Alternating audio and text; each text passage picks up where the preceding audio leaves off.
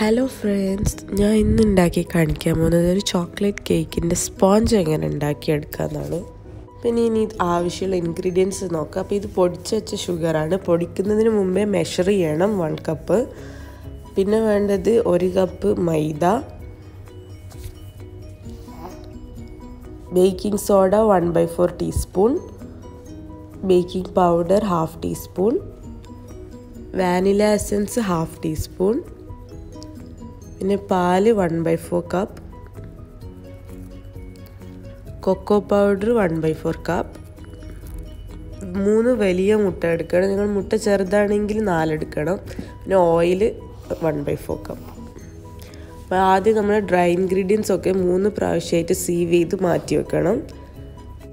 ഇനിയൊരു ബൗൾ എടുത്തിട്ട് അതിലേക്ക് നമുക്ക് നമ്മുടെ മുട്ട പൊട്ടിച്ചിട്ട് കൊടുക്കാം.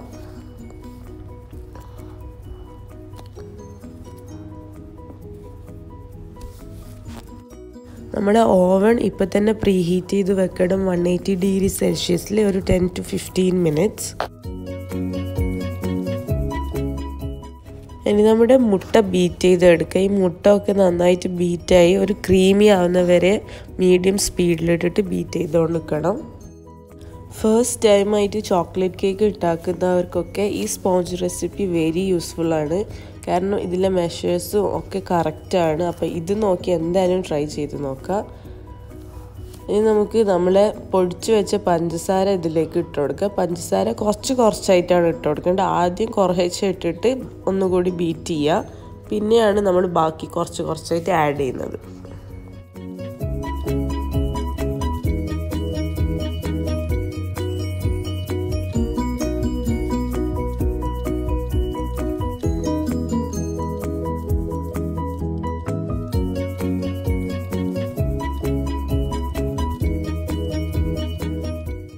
കുറച്ചുകൂടി പൊടിച്ച പഞ്ചസാര ഇട്ട് കൊടുക്കുക.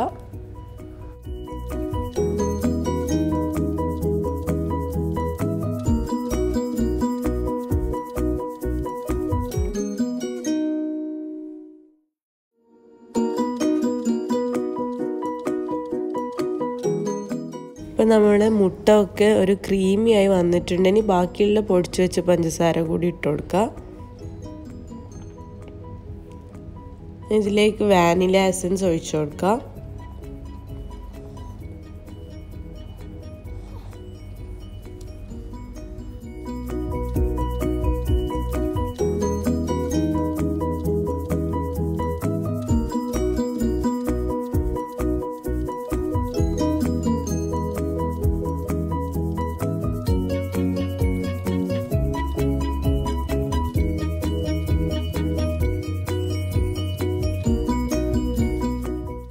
One 1/4 കപ്പ് ഓയിൽ ഒഴിച്ചു കൊടുക്കുക.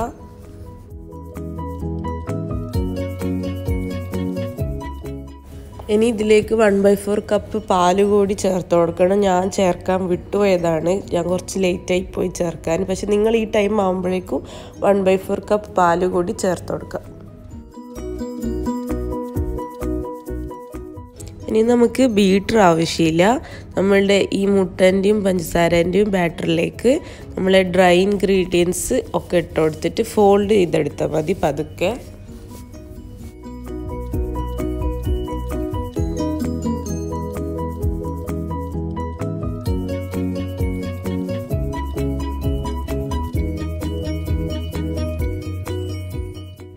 ഇപ്പം നമ്മൾ ചോക്ലേറ്റ് കേക്കിൻ്റെ സ്പോഞ്ചിൻ്റെ ബാറ്ററി റെഡി ആയിട്ടുണ്ട്.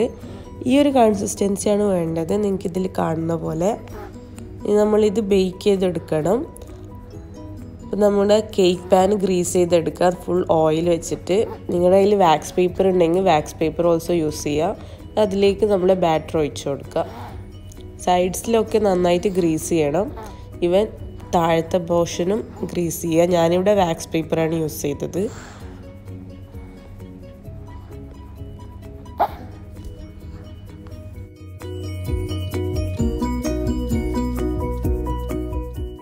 ഇനി ഈ പാൻ ഒന്ന് ടാപ്പ് ചെയ്ത് കൊടുക്കുക ഒരു 4 to 5 ടൈംസ്. അതിൻ്റെ ഉള്ളിലത്തെ എയർ ബബിൾസ് ഒക്കെ പോകാനാണ്. ഇത് ഓവനിലേക്ക് വെക്കുക.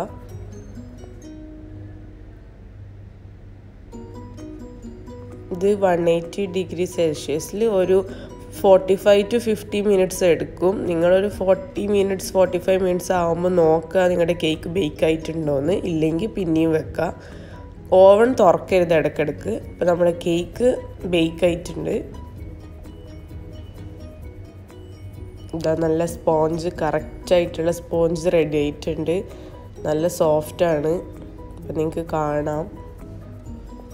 ഈ സെയിം മെഷർമെൻറ്റ്സ് എടുത്താൽ ഇതുപോലെ തന്നെയുള്ള സ്പോഞ്ചാണ് നിങ്ങൾക്ക് ഉണ്ടാക്കാൻ പറ്റുന്നത്. നല്ല സോഫ്റ്റ് ആയിട്ടുള്ളത്.